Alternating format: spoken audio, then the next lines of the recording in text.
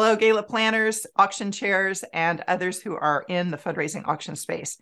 My name is Sherry with Red Apple Auctions. Today, I want to continue this theme that I started 2 weeks ago in talking about auction consignment, this kind of industry within the industry that's providing trips and memorabilia and jewelry and so forth to nonprofits and schools who are planning fundraising auctions.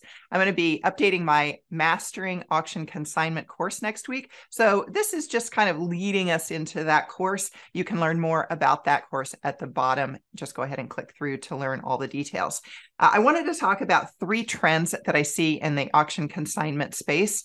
And I think there's more than 3 trends, but I'm going to talk about 3 in this video. The first one is that we are seeing a lot of the consigners add things to their trips. You might be going to Napa, and by the way, it includes 3 different wine tastings, or it includes a dinner, or you're going on a trip somewhere and it includes kayaking experience, something that's wrapped into the trip itself. So you're not just buying the trip, or I should say that the guest is not just buying the trip, but they're buying this whole package of things that are happening on site. So I've noticed that several different consigners are doing that now. I understand certainly why from their perspective. It's like you're adding a way to kind of beef up the package, right? If I might be making, I don't know, $500 on the trip itself, but then I can make $100 for everything that I add on. So it's a bigger experience overall for me to sell. That's from the consigner perspective. And then from, of course, the perspective that your guest would have is that they're getting more stuff that they're able to do once they're there. Now, there can be reasons as to why you don't want to have the consigner do that. We'll cover more of that in the course and kind of how you can adjust it to fit your needs. A second trend that I see is winner's choice or buyer's choice. So this is something that we've done as auctioneers for a long time, but now we're starting to see the consigners actually pull this in and make it a formal package. So what they'll say is, this is skiing winner's choice. And your buyer is going to have the opportunity to choose where they want to go. Maybe they're going to go to Colorado and ski, or Lake Tahoe, or Canada. It's the winner's choice to decide which of these fabulous trips they want to take. Or maybe it's 3 different beaches, or it's 3 different family things. All of it is the same concept, whereby we are presenting 3 different things, 3 different opportunities, or 2 different opportunities, or 5 different opportunities. And we're letting the buyer decide which one of those opportunities they want to take advantage of. Like with everything, there are reasons you might want to do that, or reasons you don't want to do that. And that's something, again, I'm going to be covering in the course. But for the purposes of this video, to keep it short, I'll go on to my next third trend.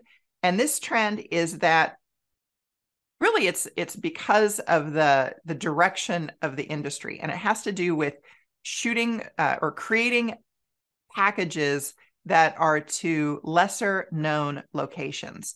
And I've seen this even in the 17 years that I've been in business, is that you start to see trends. Like sometimes when Cuba opened up, oh my gosh, I must have sold 40 trips to Cuba that year. It was new. No one had been there. Huge demand to go to Cuba. So that was a trend. Then Iceland started to get exciting. Gosh, I went to Iceland years ago with a friend. I can assure you there were no 4-star hotels in Iceland when I went. But you know what now? That whole area is developed up. That was a big push. And so for a while, we were selling a lot of Iceland trips. So now we're seeing other areas start to open up because the consigners are trying to find ways to package trips that are affordable so that when you buy these experiences, you can then sell them for a profit.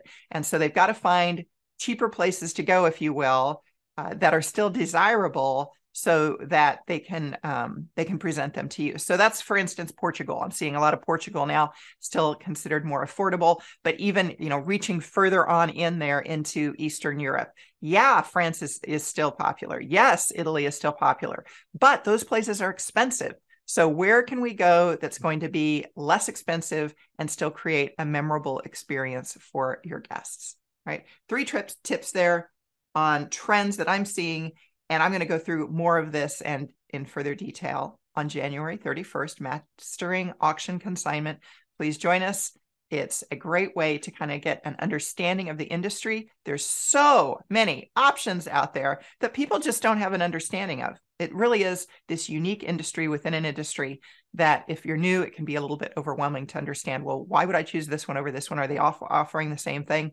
No, they aren't. No, they aren't. So we'll talk about that all next week. Look forward to seeing you there. I'm Sherry Truler with Red Apple Auctions. As always, good luck to you in your fundraising auction.